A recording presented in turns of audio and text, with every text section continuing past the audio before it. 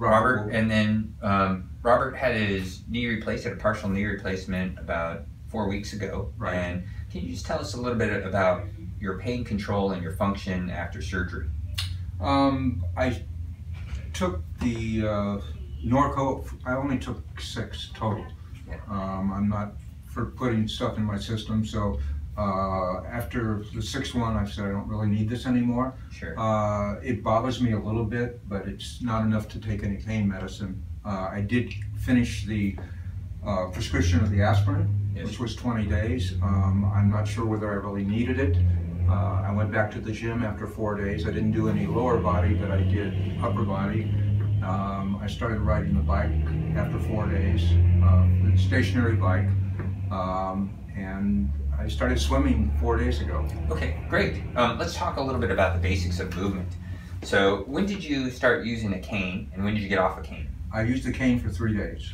Or about 3 days. About and then 3 after that, that was bad enough. Yeah, the first day I used the walker out in the front yard, back and forth to just get some exercise. Then I went to the cane, and then I think it was only 3 days that I used it. And then what about driving? I broke the rules. I started driving after a week. Okay. Yeah, I mean, I had no problem. It's automatic, and just going back and forth made no difference whatsoever. And stairs? Stairs, I don't have any stairs at the house, but I was riding the bike, the stationary bike, and I was able to do a complete rotation, which I noted in your pamphlet. You said that I may not be able to do it at the beginning, but I was able to do it the first day. It hurt a little bit. I, for years, rode it at level 9. I'm back to 6 now. Good, that's smart. Not to go back all or none. No. Just to go back up gradually. Yeah, good. And tomorrow, today I'll probably ride for maybe 7 today, or maybe another day of 6. Okay, good. Can I just take a look at your knee function? Yeah. Can you straighten your knee out and then just tell us where your flexion is, show us where your flexion is bending? Go ahead and bend your knee as far as you can. Good. Bend forward and scoot forward. Good. Yeah, that's good.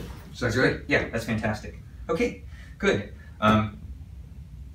Any helpful tricks along the way? Any thoughts on your expectations? Did it follow your expectations? Was it different? Do you have any? Because you and your girlfriend have been through this too.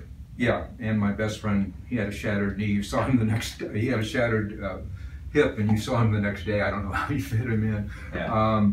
Mr. Russo, Marty Russo. Yeah. And but the expectations, I expected a lot worse, frankly. Yeah.